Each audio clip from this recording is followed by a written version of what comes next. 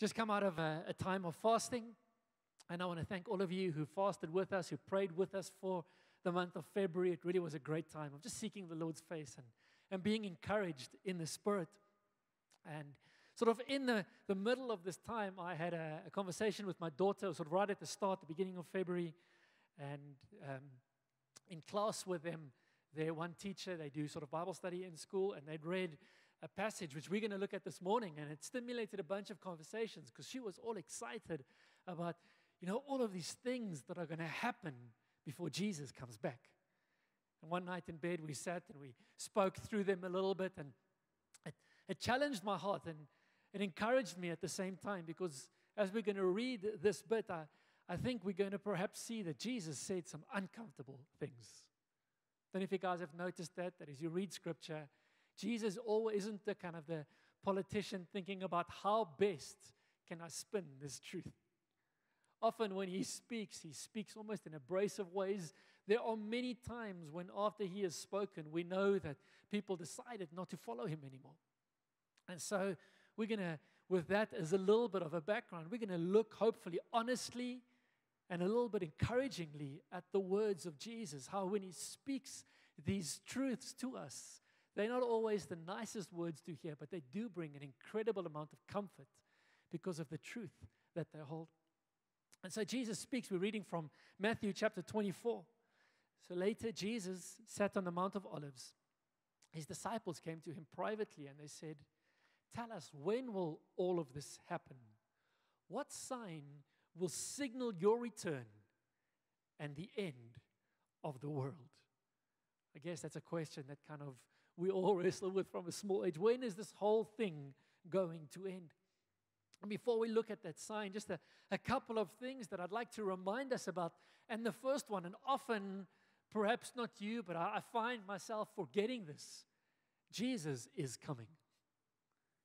That's sort of, if we take nothing else away from this message, this encouragement today, it is that Jesus is coming back. That day will come. It could be now, or maybe now, or tomorrow, or next week, or next month, or next year. It could be another 1,000 years. It could be next second. We don't know. But at some stage, he promised he is coming. And that carries such a large part of the hope in our heart. Many parts of the early church, their greeting to one another would be Maranatha, meaning our Lord Jesus, come. It's an expectation that they would share with one another. Jesus is coming. And I wonder, sort of, if you were to look at the last week in your life, how much of our life had at its center of our decision-making, of our thinking, of our action, of our activity, Jesus is coming. A part of me wants to live in a way where I'm always scanning the horizon. My eyes are always on the sky I want to glimpse that moment when he comes. Scripture is pretty clear. We're not going to miss it. But I want to have that expectation in my heart that Jesus is coming. My eyes longing for that moment when he comes down on the clouds, in whichever way specifically it's going to be, that moment when he descends from heaven again, that expectation in my heart. I wonder what our lives would look like if we had this as part of our greeting, as we saw one another and we said to each other sort of, instead of hello, there's nothing wrong with hello, nothing wrong with good morning, but Jesus is coming. And we sort of started our conversation, and the early church had that as a form of a habit. It's not right, it's not wrong, it's not theology to must do it that way, mustn't do it that way. But I think there's something precious in that expectation, that we're always reminding ourselves, Christ is coming. He is returning. And I want to warn you, as I said just now, perhaps I should have made a little image.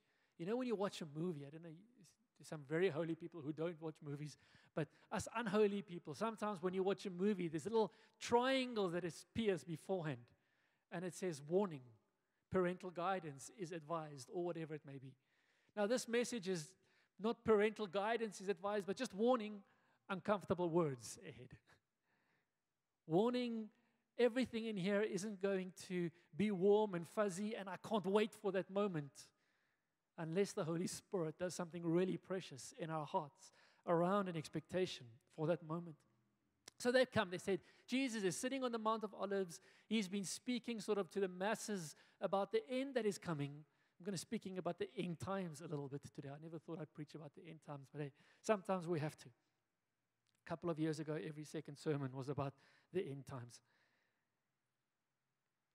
And so Jesus is sitting there, and his disciples come to him in private, and they say, Jesus, talk to us about this end of the world thing. What is it going to look like? What's going to happen? So Jesus told them, don't let anyone mislead you, for many will come in my name, claiming I am the Messiah. And they will deceive many, and you will hear of wars and threats of wars. But don't panic. Yes, these things must take place, but the end won't follow immediately. Nation will go to war against nation, and kingdom against kingdom. There will be famines and earthquakes in many parts of the world. But all this is only the first of the birth pains, with more to come. And so I want us to pause there, and if you had to write down your expectation for what you think your life and your world is going to look like for the next 5, 10, 15, 20 years, I wonder how many of us write in our expectation chaos. I expect my world to be turned upside down. Once again, I want to put this disclaimer in here. We don't know when this is going to happen. It could be that this happens after our lifetimes. It could be, and it would be pretty amazing, just on a totally selfish level, if for the rest of my time here on earth, everything is peaceful and beautiful, and shops just work, and no one drives a tank down my driveway of my house. It would be pretty amazing. It would be amazing if it's just easy and comfortable as we've been in a sense the last 15 or 20 years or so. It might very well be that. But what if it isn't? Because at some stage, the clock is going to tick over and stuff is going to begin to change. And then it is so important that we have a healthy view of what is going on. So I want us to look at this passage just a little bit. It was helping God, or asking God, trusting that God would help us frame a healthy expectation for a season that is coming. I don't know when that season is, and this is kind of one of those weird moments, I guess, in most of our hearts. I was speaking to a guy during the week and speaking about wars and all of these things, and the real danger of nuclear war, which we trust and hope is never going to happen, but the reality is we're as close now as we've possibly ever been in human history. And so talking to this guy about this, just actually another crazy story, but a random type of guy, and got into really great, really deep conversations. And he asked me how I feel about all of this stuff, and if a war thing would come here. And I said, I'm not afraid of dying. You can't threaten a Christian with heaven. I'm afraid of the not dying, in the sense that the reality of the heartache and the pain and the hurt that remains. That is real, but the dying part is the easy part. David Crowder wrote this beautiful song, and he says, everyone wants to go to heaven, but nobody wants to die. And so this is one of those things. All of us want Jesus to come back, but none of us want the pain that's happening beforehand. And so I really, really want to be in heaven. But at least for now, I really, really don't want to die yet. I really, really want Jesus to come back. But I really, really don't want wars and threats and rumors of wars and nations rising up against nation, except they go hand in hand.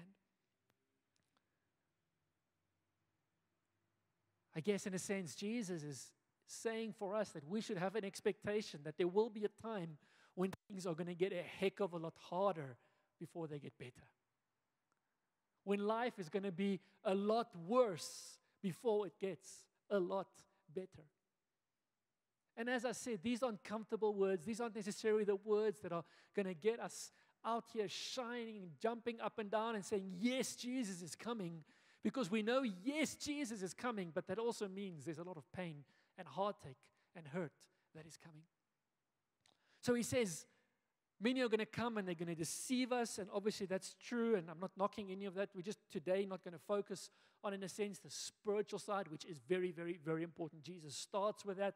It's not important, but I want us to focus on something a little bit else this morning. He says you will hear of wars, threats of wars. Can I put this in here? But don't panic. Don't panic. Even right now, there are wars and there are threats of wars and more wars, just as one example. But don't panic. These things, because look what he says here. Yes, these things must take place. And here, once again, in my prayer life, I'm caught sort of in these two things. God, this must happen. In other words, there's probably not too much that I can do to not make it happen. These wars, these rumors of wars, these nations rising up against nation, this is going to happen whether I pray and fast about it or not. Jesus says these things must happen. But don't panic. Don't panic. Keep focused on Christ is coming. Yes, there's going to be a heartache, there's going to be pain. And then perhaps maybe throw this in there as well, because Jesus puts it there for us. In a sense, don't worry. That is just the beginning. This is just the beginning.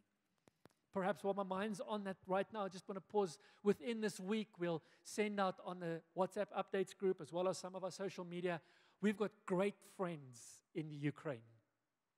Bible-believing, God-fearing, Spirit-led brothers and sisters in Christ who are doing incredible work, and many of our churches have over the years sent missions teams there. One of our elders at one of our other churches, and he's sort of beyond retirement age. He's the type, his children are at retirement age now. He spent many, many years in his life planting churches in Ukraine, and through that we've got great relationship with these churches, and we want to support them. And one way we can support them is by praying for those churches, but we can also obviously support them financially just in the midst of the chaos where they are. So if anybody wants to, within this week, we'll have all of that information available for you should you wish to support the church activity in Ukraine. And just basic supplies. Obviously life is, I guess, as close to hell on earth as it can be for those guys right now. Nation will go to war against nation, and Jesus says this is just the beginning. And my question, I guess, this morning for us is, are we prepared? Are we as the church prepared? And as God was just encouraging me all of the time through the fast, and you'll hear this a lot from my mouth the last while when I speak about the church, because it's important that we hear this. When we say, is the church prepared? We're not saying, is some distant group, is a set of programs prepared? Is some disconnected body? No.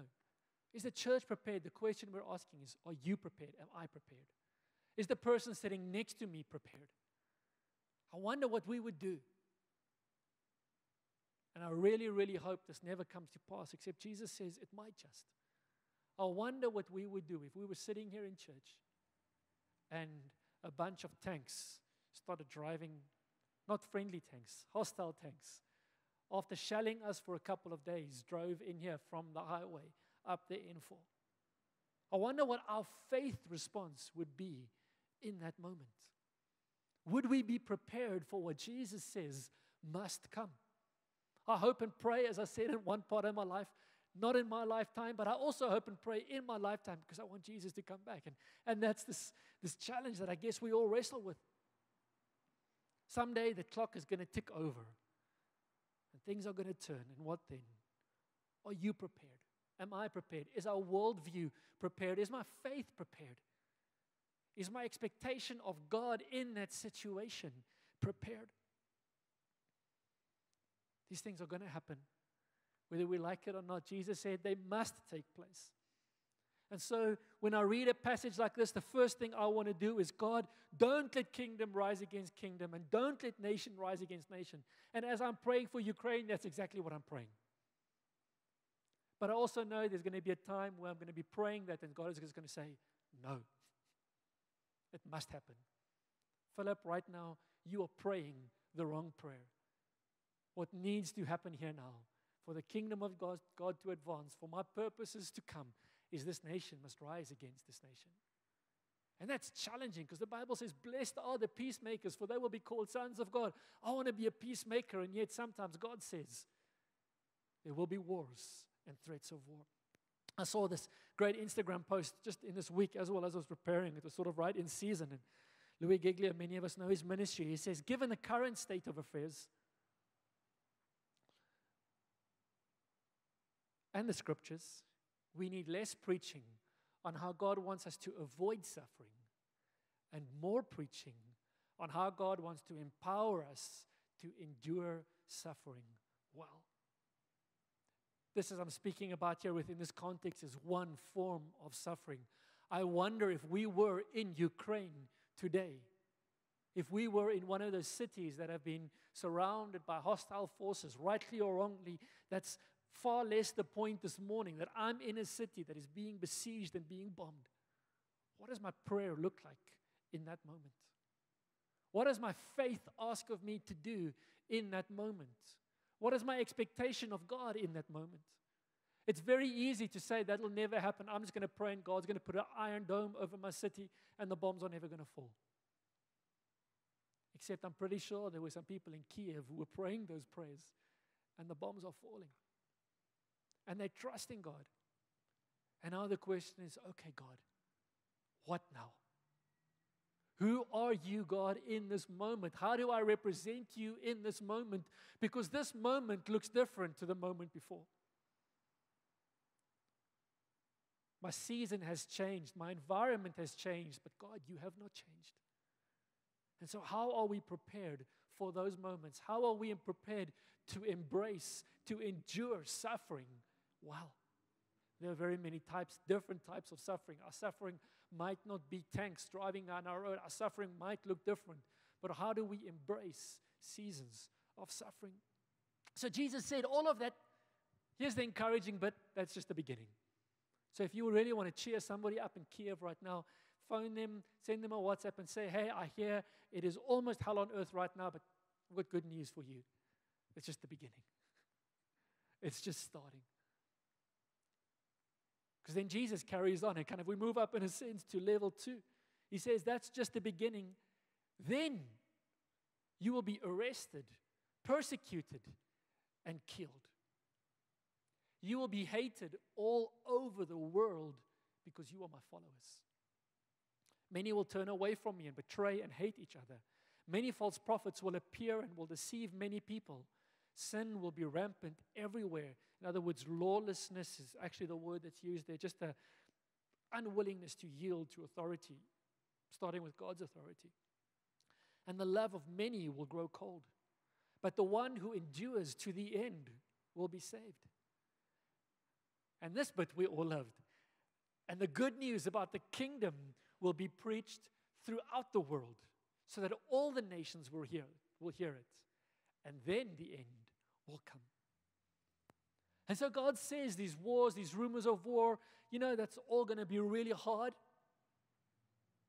That's just the beginning, because when we get to level 2, when it escalates, it's going to become personal. Some of us have been hated. Some of us have been ostracized.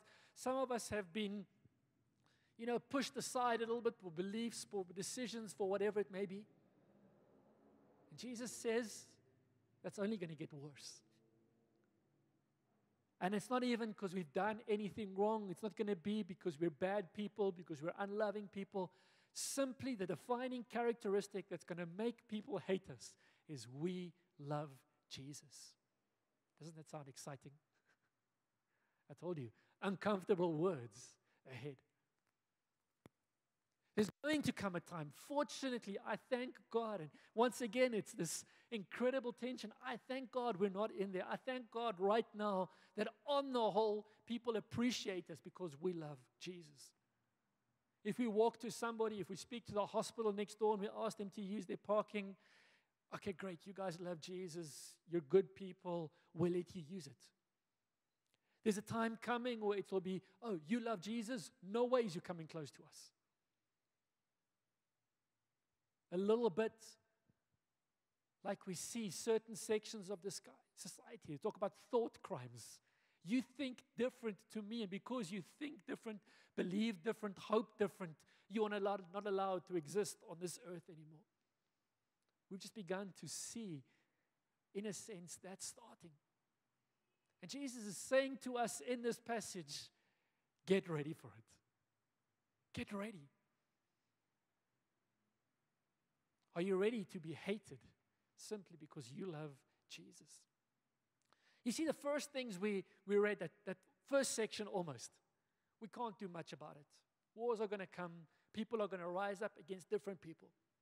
The second bit, specifically from verse 10 and carrying on, because you will be arrested, persecuted, and killed.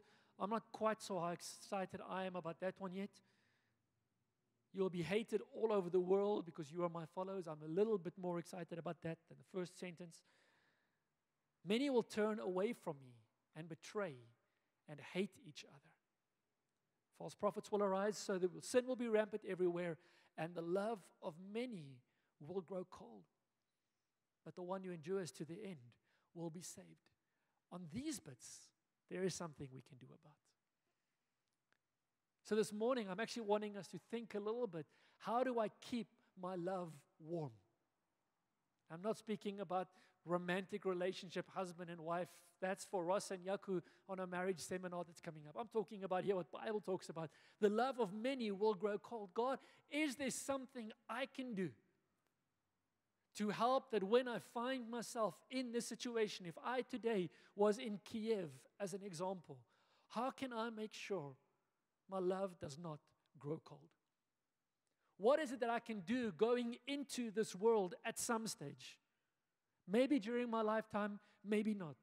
But if we enter into this world in my lifetime, Jesus, how can I make sure my love does not grow cold? How can I make sure that, as he says here beforehand, many will turn away from me and betray and hate each other? God, how can I be one who does not turn away from you, who does not betray and hate one another? How do I keep my love warm? And isn't that the beauty of the church? The church is different. We aren't different because we try and look around, what is the world doing and how can we be different on purpose? It's going to be weird and wacky because the world is doing this and I want to be different because Jesus is different. No, Jesus is different. That when the world comes in and hates, Jesus comes in and loves. When the world comes to take and to kill, to steal and to destroy, Jesus comes to give life and life in abundance. When the world says an eye for an eye, Jesus comes to say, love your enemy. Pray for and bless those who persecute you. It is just following Jesus is different to the world. And so how can we keep following Jesus in a sense, a world where cancel culture is going to become the prevailing thing? Somebody is different to me, so I must wipe them out. Just as an aside, this whole cancel culture runs against everything that we see in the gospel, because everything I see in the gospel is a grace culture. It's God not wiping me out because I'm different, but extending grace to me because I'm different. And if someone disagrees with me, rather than me trying to wipe them off the face of the planet, how about me extending grace to them as Christ has extended grace to me because of my sin? Whether I was right or wrong, Christ extended, in this conversation, Christ extended grace to me, so maybe I can extend grace to them. I don't have to cancel them. I can love them.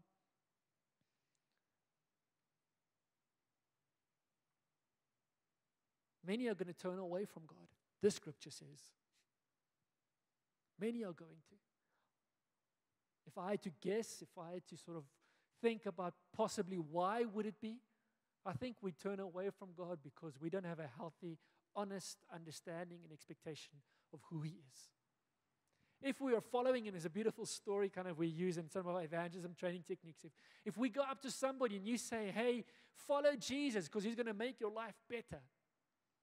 That's a little bit like saying to somebody, put on this parachute because it's going to make your journey on the airplane more comfortable. No, the chances are half an hour in, this parachute's actually a little bit uncomfortable right now. I can't lie down as comfortably. You know, the seat is already a little bit small, so let me just take the parachute off. If we understand this airplane might fall at any moment. It's a little bit rickety. We don't know when it was serviced. And at some stage, you might very well have to jump out of this airplane. So here's a parachute for you. And we get onto that same airplane. Oh, this is really uncomfortable, but I actually don't care. At some stage, I'm going to need that, and I'm willing to go through the uncomfortableness because of the need and the function that the parachute will fulfill at a later stage in this flight. And so if we're saying to people, come to Jesus because it's comfortable to follow Jesus. He's going to make your life better and nicer. He's going to give you a big car, a big house, a pretty wife. He's going to give you your dreams and your desires. And that's what we're following Jesus. And this happens. Then guess what? I'm probably going to find myself without a parachute very quickly. Because Jesus isn't making it comfortable right now. He's not making it nicer. He's not making it better. And yet, I think if we have a healthy expectation of who He is, of what He does, of expectation of this world and the times that are to come, we enter hopefully into a moment like this. We recognize the season for what it is, and we continue to relate to God correctly. He goes on and he says, not only will we turn away from Him, and this is actually what I wanted to speak about, and as I started preparing, I realized there's way too much to say, so we might get to this in a couple of days' time, a couple of weeks' time. But He says they will betray one another and hate one another. And I can't imagine anything worse happening to the body of Christ than this bit right here. I think when Jesus is saying this, I'm seeing a little tear in His eye as He shares this. When Jesus prays for you and me as His followers, the last prayer, in a sense, that He prays, His last night before He's about to be killed on the cross, He goes up and He prays. And what is the one thing He prays? He says, God, keep them together as one. Father, as you and I are one, keep them one. And yet here He says that in these last days, people are going to betray one another. They're going to hate one another. He's not only here, within the context, we saw that He's not speaking about random people. He's speaking about followers of Jesus. People who would call themselves Christians. And one of the things that I want to hold before us, and this is actually what I wanted to speak about, is how do we disagree with one another? Can we learn to disagree well? There are so many topics doing the rounds today. Russia, Ukraine. What if we disagree? What if you sit on that side of the fence and I sit on this side of the fence and we both follow Jesus? And you believe invasion is right or wrong and the other one believes opposite to you. What is our response? Are we going to cut them off? Are we going to say, because you think different, you experience a situation different, I'm going to cancel you, I'm going to betray you? Because here's the challenge. This is only going to escalate. Vaccine, not vaccine. School, homeschool. So we can carry on. Situation of the television, not television.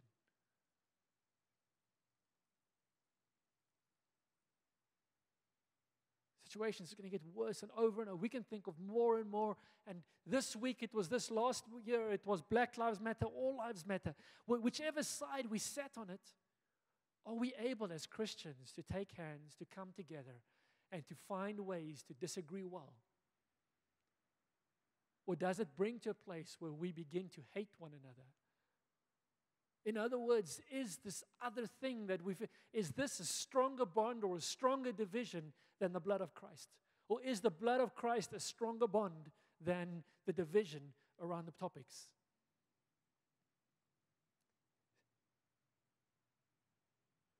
So here we have an example. We have a Russian military commander and a Ukrainian military commander both saying they follow Jesus. How do we reconcile that? And how are you and I, how are we preparing ourselves knowing that day is coming. The day is coming when there is going to be a brother or a sister who perhaps right now is sitting next to me, in front of me, behind me. We are going to disagree about something which is very near to my heart. And what am I going to do in that moment? Am I going to try and cancel them? Or am I going to grace them, if you'd excuse the language? Am I going to say, you are not allowed to be in church with me, I can't sit next to you, I can't serve? I'm not here talking about things that Scripture clearly talks about as being sinful. There's this place even where Paul says, and he says, I'm not talking about Christians who do these actions. Don't spend time with them. We're talking about here, we have different views on matters which Scripture is unclear about. And then what are we going to do? Or are we going to say, listen, you and I disagree 100% about this topic, but come here, sit next to me. I want to worship with you. I want to pray with you. I want us to grow in love and in grace, because I don't want to be one day in a situation where the clock has ticked over and we're in where Jesus says here, the end is coming. I don't want to be of the type who's going to betray my brother and hate one another. I want to have learned to love well, to disagree well, to even if we not on the same page around this topic, we're on the same page that Jesus is coming, that he has risen from the grave. And that supersedes everything else. Some of us may have read about the trucker protests in Canada. Tens of thousands of truckers drove into the middle of their capital city and basically shut down the whole capital city for 3 weeks. The governor of that area is Ontario, and the governor there is a man by the name of Doug Ford. And I was reading up a couple of weeks ago about when this was all happening and just staying up to date with this. And I saw this quote. Ontario Premier Doug Ford from CBC, the Canadian Broadcasting Company, acknowledged division in his family over COVID-19 restrictions at the same time as he announced his governance plan for ending the province's vaccine passport. And watch this quote. The pandemic has fractured us as a society with differing views about vaccines. Now, this isn't a Christian that is necessary. I don't know if he's a Christian or not. This isn't a guy who's speaking from a position of faith. This isn't an expert. He's not a philosopher. He's not making a comment sort of as a professor about the state of sociology. He is just saying, this is my experience within the place where I lead and my family. That's all he's saying here. He's saying this pandemic has fractured us as a society with differing views about vaccines, public health measures, and personal freedoms, Ford said during his news conference on Monday. All of it has polarized us in a way that we could never have imagined. Ford continued, reading from prepared remarks. I've experienced this in my own family. It's been one of the hardest things my family and I have ever gone through. Here is simply the experience of somebody wrestling with one of the realities of our time. And as these disagreements are going to escalate, as the world is going to become more polarized, how are you and I, as the church, going to respond? If I'm pro-vaccine and the person next to me is anti-vaccine or whatever it is, right or wrong in that context, and this is what I want us to hear, is not the point. Jesus didn't pray, God, I pray that you would, Father, I pray that you would all keep them in a mutual understanding and they would all believe and think the same thing about everything. That's not what he prayed. He prayed that he would keep them in unity. Some of us still have to learn that unity doesn't always acquire agreement. We can disagree and still be in unity. We can disagree and still say, I've got your back. We can disagree and still say, okay, let's find a way of compromise how we can take this forward because we don't agree. And I think anyone who's married for like perhaps a little bit longer only than Helga and Wynand, maybe they've even discovered this. We're not going to agree about everything, but that doesn't mean we can't be in unity about everything. We can find a way to establish unity, to take hands, to build together. And this is the skill, this is the trick, this is what we are going to have to trust the Holy Spirit to empower us to do. How do we do that in the various circumstances? How do we put love, loving our brother, loving our neighbor, over being right or being wrong? Phrased differently, how do I keep my love warm in the times that potentially are coming? I think this is one of the reasons why something like fellowship is so important. We're not going to learn to disagree well if we never have anyone to disagree with.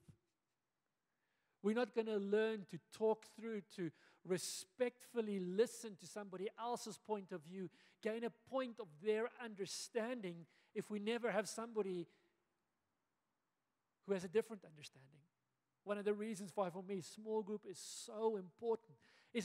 I can't think of a better environment on this earth for us to learn to disagree well than in a place that's such as a small group, where we can come together, we can worship together, we can pray together, we can study the Word together, and in grace and in love, we can have differing views, but I can learn to listen well.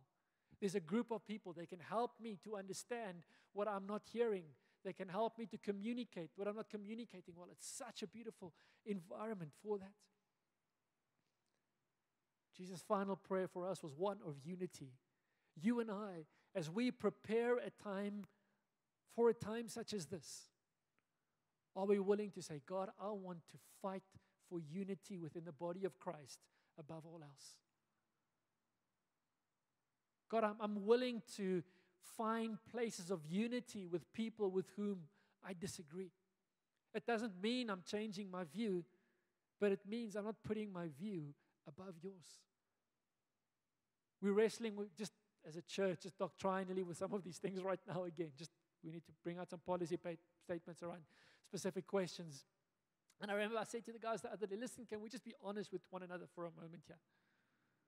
Better theologians than us, for centuries, have studied these same texts and still don't agree. Let's be honest, we are probably not all going to read the same text and agree. We're talking about things like divorce and remarriage. What does Scripture say about that? Because Scripture does say quite a bit, and a whole bunch of people have looked at that. And are we willing to create space to disagree but still be in unity? Are we willing to create space to say, this is what I believe, this is what I understand what you believe, you are welcome to believe that. In a sense, I will support you in your belief, but I'm going to believe this. Because that doesn't change anything about the fact that Jesus died on the cross and rose from the grave and is coming back again, which is far more important than how we determine that one specific word, which is a little bit unclear. We don't know exactly. If Jesus was standing here today, what he would say, because scholars throughout the ages have studied this, and none of them can give us a definitive answer, and questions like that. And then he ends that passage. He says it's going to get really rough. And this is once again the beauty of the difference of the gospel. He says, but because it's getting rough, the good news about the kingdom will be preached throughout the whole world so that the nations will hear it, and then will the end come. So what's going to be happening? People are going to be hating Christians, killing them, persecuting them. They're going to be turning on one another, betraying and hating each other. And somehow, in God's crazy way, by the power of the Holy Spirit, in the midst of all of that, this good news will be preached in all of the nations. So we're preparing ourselves right now. I'm beginning to pray, and fortunately my wife isn't here right now. God, how do I get to Ukraine? God, how do we get to Russia? There aren't any flights into Russia right now. And the problem is if you get into Russia, you don't know if you're getting out. How do I get into Ukraine? And the problem is if I get into Ukraine right now, I don't know if I get out alive. But if I'm reading this in the midst of all of this, there's going to be an opportunity for the gospel as we've never seen before. How prepared are we for those opportunities? How expectant are we? Lord Jesus, come. But I also know if you come, there's some stuff we're going to have to go through. I want to be in heaven. I can't wait to be in heaven. but there's some stuff I'm going to have to go through to get there. Pain, heartache, hurt. There's a similar passage in 2 Timothy where Paul and sort of the whole almost book of Timothy is writing. Paul is writing to this younger man called Timothy. It's the second letter. There were probably quite a few years between the two letters. And Paul is a father writing here. And if you go and read the whole letter, he's actually preparing Timothy for times to come throughout the whole letter. And we're going to read the whole of chapter 3 this morning.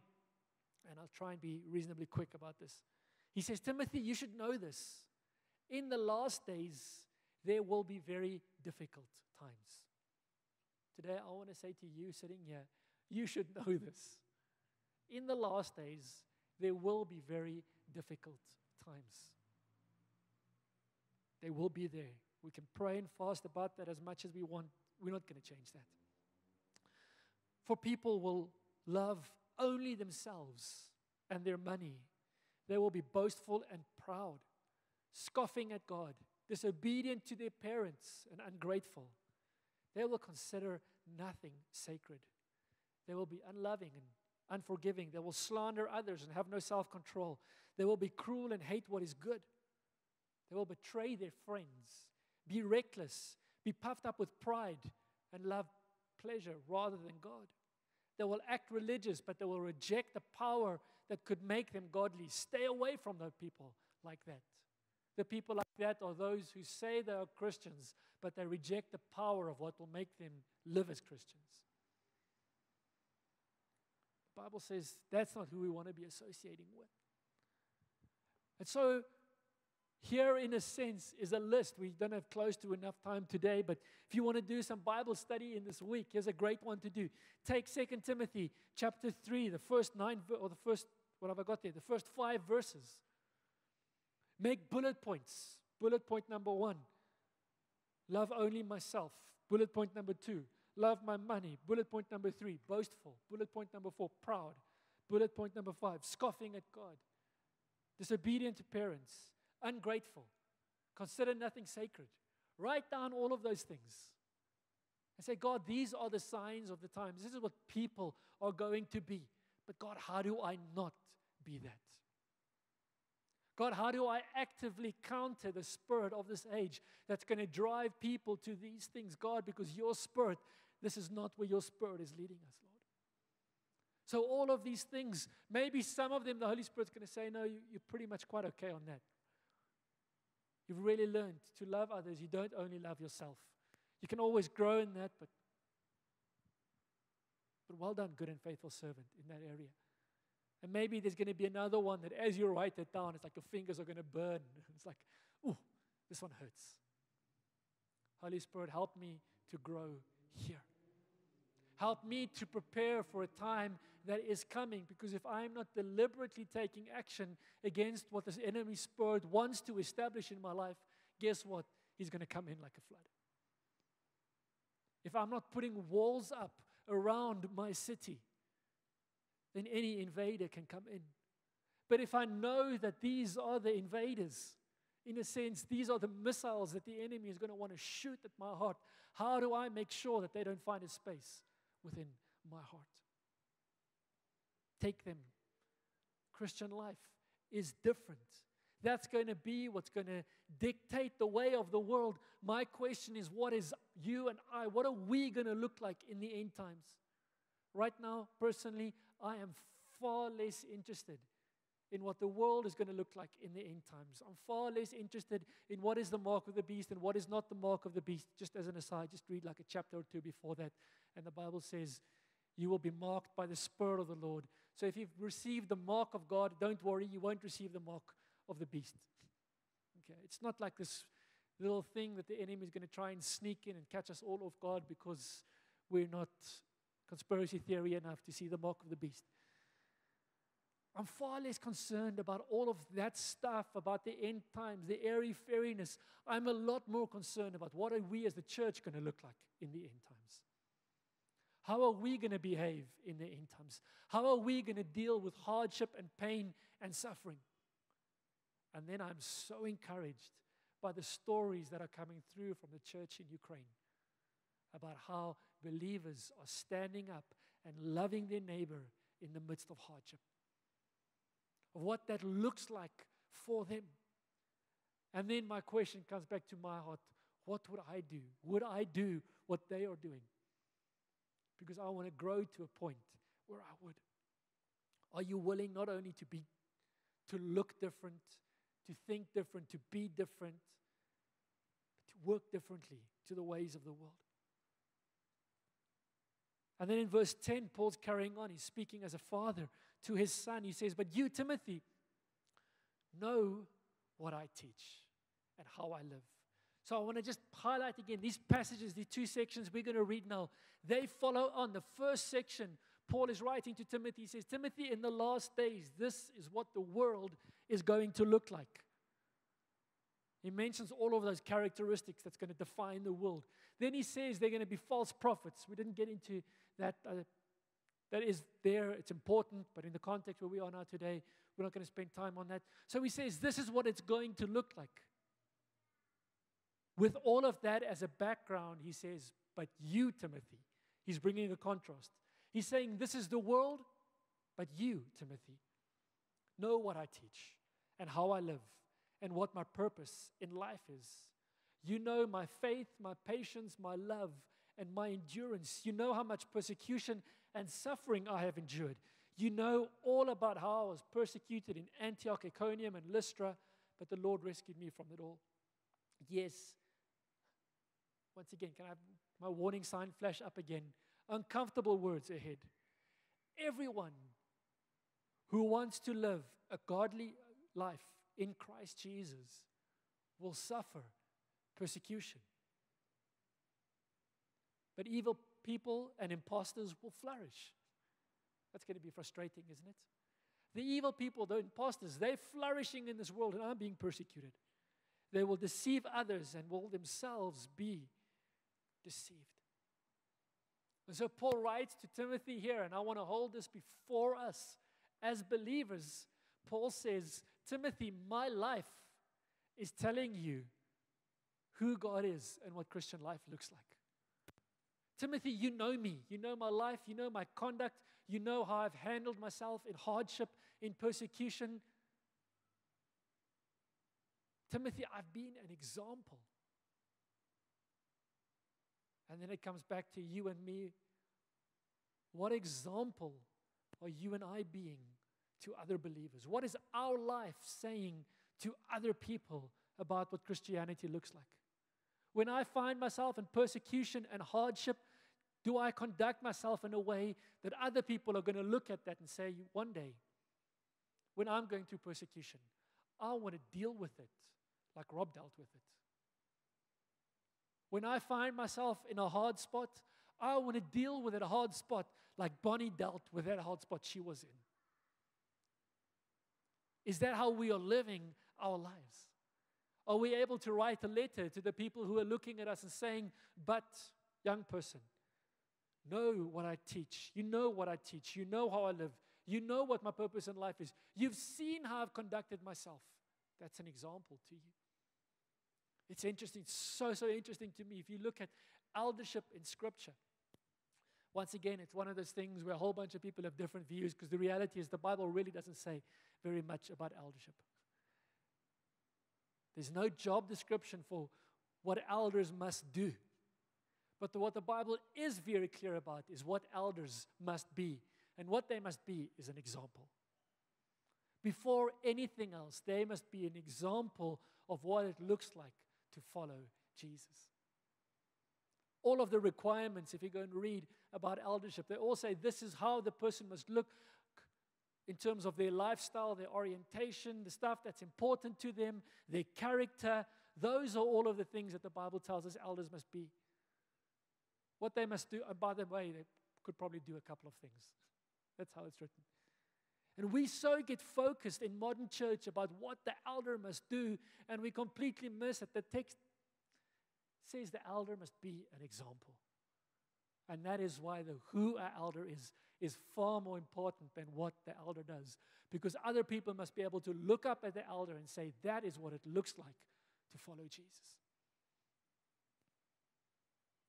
So what is our life telling, not only in an evangelistic sense, but to other believers? What is our life telling people about what it looks like to follow Jesus? So Paul's written all of this. He said, hard times are coming. There's going to be a bunch of chaos. But I've been an example to you, Timothy. Take heart from my example in the chaos. And then he carries on in verse 14 and he says, but you must remain faithful to the things you have been taught. So you must follow my example and what you've been taught. You know they are true, for you know you can trust those who taught you. And the reason he can trust those who taught him is because it was his grandmother and his mother. And Paul, in some extent as well, that came through in some of the other letters. You know you can trust them. You've seen the effect of it on their lives. You have been taught the Holy Scriptures from childhood. And they have given you the wisdom to receive the salvation that comes by trusting in Christ Jesus. We love, especially this next verse, all Scripture is inspired by God and is useful to teach us what is true and to make us realize what is wrong in our lives. It corrects us when we are wrong and teaches us to do what is right. God uses it to prepare and equip His people to do every good work. I love reading that scripture totally out of context. Verse 16, by itself. All Scripture is given for all of these great things. But I think it adds so much more value when we see Paul is writing this to Timothy. He says, in the last time, the last days, all of this is going to be happening. What is your map that you navigate these rough seas well? It's the Word of God. When the wheels start falling off, guess what? All of Scripture is being given to show you what is right, to teach you what is wrong. All of Scripture has been given within the context of this chaotic world that awaits us at some stage. I think this applies in an unchaotic world as well. Not that the world is completely unchaotic, but you guys get where I'm at as well. This passage applies. But in this world going forward, here is a life-giving map to navigate those rough seas, to navigate the storm that is ahead. And then my question comes back to here where you are today, in what I don't think is this type of environment where Jesus is talking about here. Nations rising against nations, kingdom against kingdoms, hardship and persecution. Us, at least in South Africa, we're not there yet. But am I prepared for that? Am I prepared relationally? Am I prepared to be able to deal with conflict in a good, healthy Christian way? Am I able to disagree with somebody in a way that I don't have a need to counsel them, but I actually respect their opinion, their view? I disagree with their view, but I respect their view. Have I learned that skill, that ability? And then do I know the Word? Am I able to read, to apply the Word well? Maybe even right, I'm at this Bible school starting in a couple of weeks. It's not an extra nice to have thing which we do maybe because it'll improve your Christian life. We do it as a fundamental ministry to ground us as followers of Jesus. I would hate to have any believer step into this moment, because in the section we cut out here, Paul says, pray that it's not at night, or even worse, that you are not pregnant in this time. It's going to be rough. It's going to be hard. The worst thing that I can imagine is that one of us would go in there unprepared because we didn't take time to learn the Word, to study the Word. Bible school helps with that, but if you've done Bible school, we're not finished learning, reading, studying, growing in the Word. Bible school is just, in a sense, a starter. It helps us to understand well, to be taught the Word. We see, I love this about Timothy. Timothy didn't just read the Word and figure it all out himself. It was taught the Word. Maybe put that plug in there. Bible school isn't just a nice to have luxurious extra, which some believers get to do. It is something we all need to do for a variety of different reasons. Today's message being one of them. Am I going to have a map to help me navigate the storm that might come at some stage in my life. It might not. It might very well be we all get to an end of the age, beautiful, peaceful world that we live in largely continues. And age of prosperity, and stock markets are just up, and job creation is just up, and agriculture is up, and everybody's just happy and smiling, and it's beautiful. It might be. It might also not be. And how equipped are we to deal with it not be? And that's a challenge that I want to leave with us. When we read these uncomfortable words, do we walk out of here today saying, our Lord Jesus, come. I can't wait for it. Or are we, our Lord Jesus, come, but not yet. I'm not ready. I need to be taking steps to prepare because Jesus is coming. And when He comes, I don't want to be like one of the foolish virgins. I want to be one of the wise virgins. What is the difference between the foolish and the wise in that context? The wise were prepared. The foolish were unprepared. And just as an aside, I'm going to throw this in there as well. Sometimes we miss this. The foolish had run out of their oil. So it's a story, the 10 virgins, they're waiting for a bridegroom to come. Exactly the story we're seeing here. They're waiting for the return of the bridegroom. They have the little lamps. Some of them brought extra oil. Some of them didn't bring extra oil. Those who didn't bring extra oil, the 5 of them, their oil is finished. The other 5 have extra oil. The foolish ones who didn't bring extra oil, they look to the 5 who did bring extra oil, and they say, please give us some of yours. What is the Christian response in that moment? No. We love thinking that sometimes it's just the other person's because they've got, they must give to me. But the Bible says the wise did not do that. I'm not saying don't be generous. I'm not saying don't be given. It's not, if you heard that in what I did, it's not at all what I'm saying.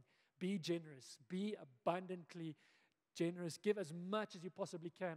I try and make that my prayer. I'm not always good at it, but I don't want to pray how little can I give. I want to pray how much can I give. Make that your prayer. How much can I give?